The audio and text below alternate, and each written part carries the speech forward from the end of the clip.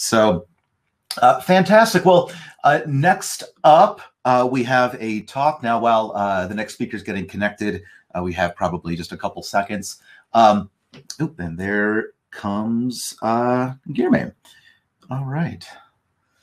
How are you? Hey, there we go. How are you doing today?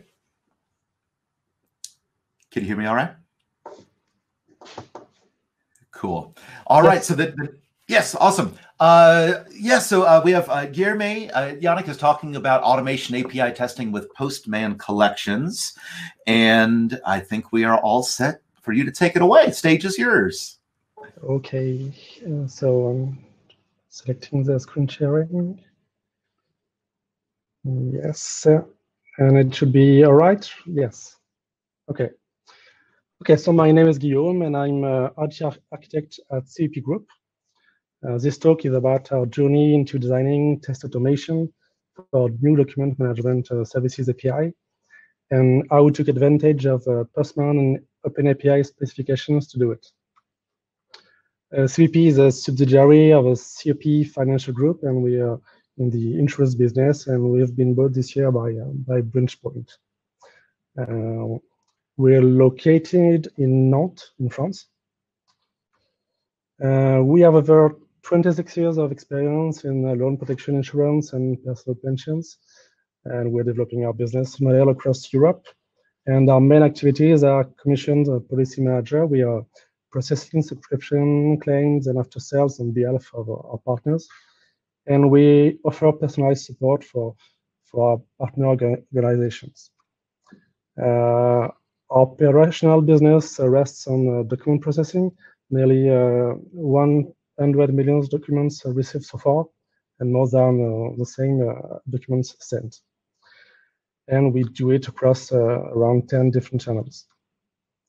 We have a strong culture of in-house development, and from different aspects, we are still in constant transformation from legacy to Java Rails, from skills teams to product teams, from on-premises to public or private cloud, from one delivery per month to continuous delivery, and from manual testing to test automation. Our in-house development management system is more than 20 years old. It's very old, and it's been built for years on top of the mainframe. And we are currently building a new document management services API to be cloud native on AWS. And we are migrating it from our legacy system using the Strangler pattern. A starting point of our journey is that we have a strong belief that API testing should be automated if we want to enable continuous delivery and a shorter time to market. The context of our project is that at CEP, testers aren't computer scientists. They used to be contact center agents or case managers, but not computer scientists. And I'm also understaffed for technical specifications. So my problem is to make test automation friendly enough for the tester we have, and with no budget. So my concern is, can Postman do the job? Why Postman? Because it has a good reputation. Its GUI is user friendly. I've used it before, so I know a bit of Postman, and I know it can be used for API testing. I know it can be automated from CLI with Newman. I know basic usage is free and never block me in any way, and I don't have much time for specifications, so no time for market research also. So yeah, Postman seems to be a good lead.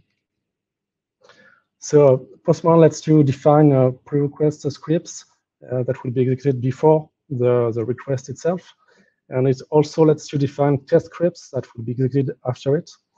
And it's in the letter that you can write your different assertions. There's two key features for testing in Postman. There's J assertion language, which is human readable, and it can also be used to perform JSON validation. On the right, you can see what it looks like when you've implemented some tests and that they all pass. Problem is that it's really not accessible for the non-technicians or population I have to deal with, and I don't have at the moment of the study the scheme of our endpoints. So at this time, meanwhile, the testers are struggling because I don't have time to do real good specifications. So I just have ideas. It's not accurate. So developers are guessing what I want, and testers don't know, don't figure out what should be tested. Swagger at this time is generated from the code. It's code first.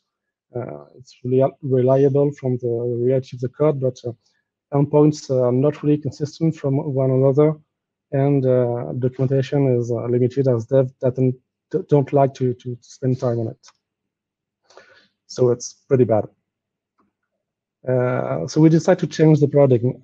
Swagger will now be produced from OpenAPI specification that I will write, and so the API is more consistent. Documentation is better because I take time to do it, and the dev wastes less time guessing what I want. Tester knows what to test, so it's good. It's pretty good.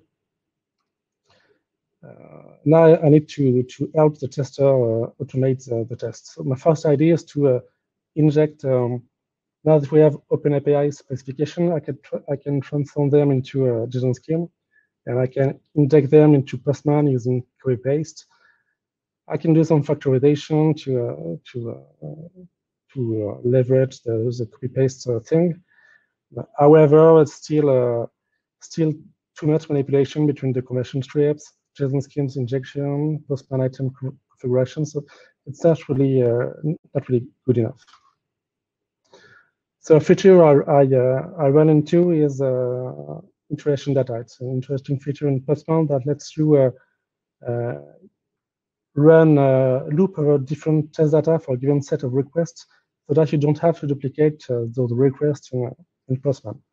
And iteration data can be described in CSV or in JSON files. So the next idea is to use Postman iteration as request data. So if I can use JSON files as iteration data, I can do a bit better than just change a couple of parameters. I can describe my request data and expected response data into the JSON files and exploit them in Postman.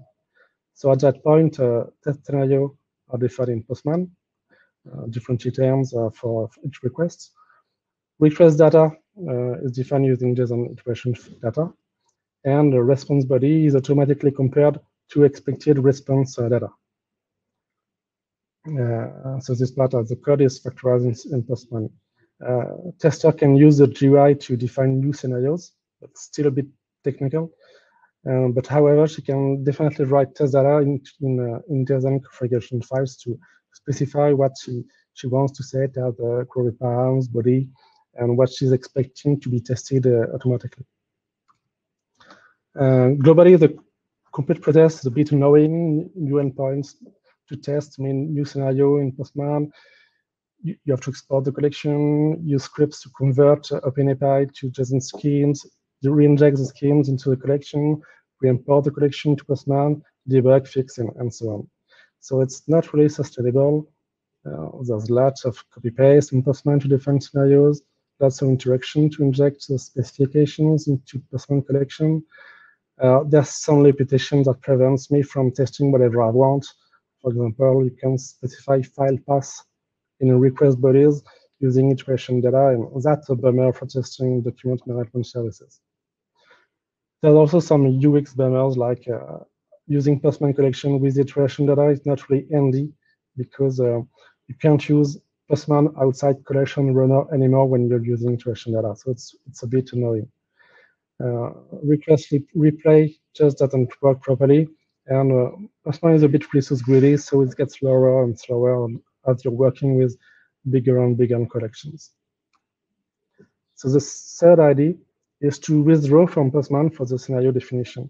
The documentation of the Postman collection SDK is pretty good. It's SDK to generate Postman collection from code instead of doing it from the GUI. So why not generate Postman collection entirely from JSON files? So you can see on the screen some example of how the scenario are defined. I can define Postman items relationships with JSON convention, like I'm using Postman variables, and I'm saving response data into Postman variables.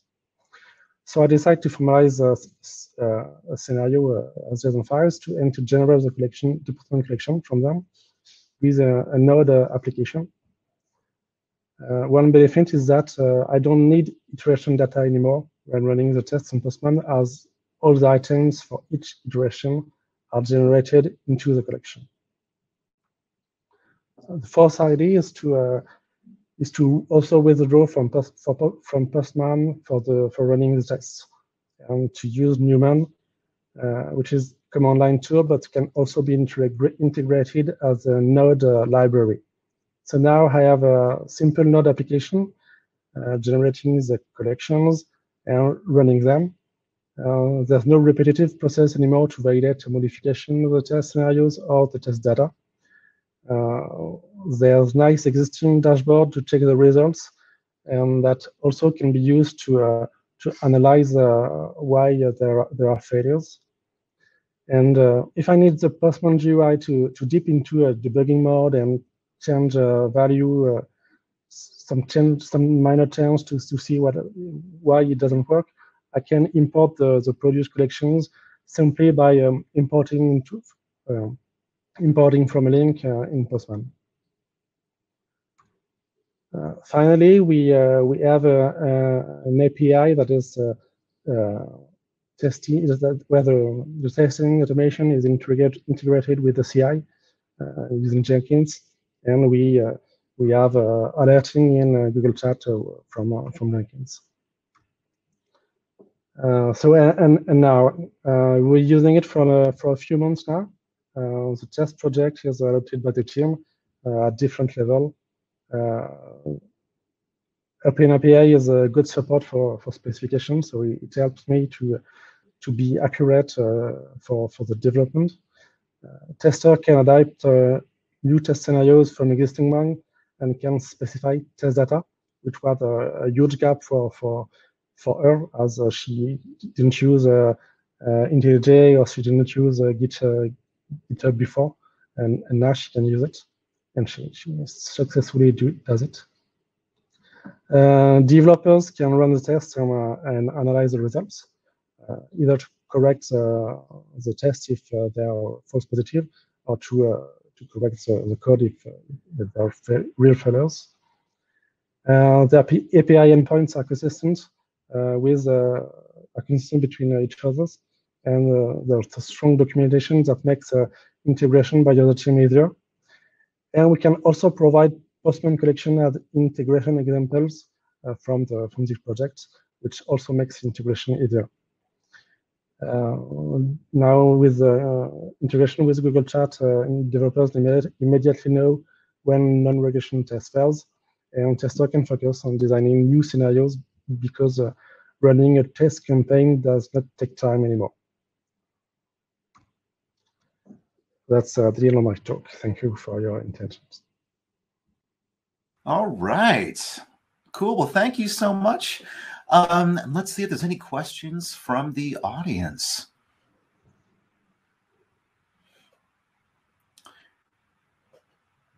All right. And we're on a little bit of a time delay, so we'll see if anything will come in. Where are you based out of? Sorry? Where are you based out of? Where are you located at? Not. Ah, awesome. Yeah. So first question, is the Node app open sourced? No, it's not. I guess it could be. I have to check with my company, but yeah, I guess it could be. It's not very complicated. Awesome. Cool. All right. Well, kind of hang since any more questions coming in.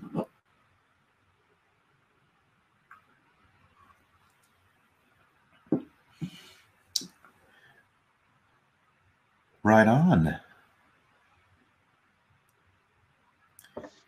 Cool. Well, I think there's no more questions, so that's awesome. Well, thank you so much. That was a fantastic talk. And oh wait, so one talk to share the slides, but I think that we'll make sure that the slides are available to everybody for sure. So we'll make sure to follow up there. But yeah, thanks for asking. Yeah. Cool. All right. Well, thank you so much again. And looks like we have a little short break until the next talk coming up from Boris, who's the Chief Data Architect at ADP. So I'm going to go ahead and turn my camera off just for a few minutes and let y'all take a bio break, refill the coffee or beer. You know, no one's judging. No one's judging here, you know. Also, no one knows what time it actually is where you're at, right? I mean, you know, for all I know, you could be watching from Europe, and it's a very appropriate time to, you know, to imbibe a little bit. Right on. Cool. Well, again, I'm going to turn camera off just for a few moments, and we'll be back in just a couple of minutes, hearing about the pillars of successful API governance from Boris. All right. So thank you so much, and stay tuned. We'll be back in about 7 minutes or so.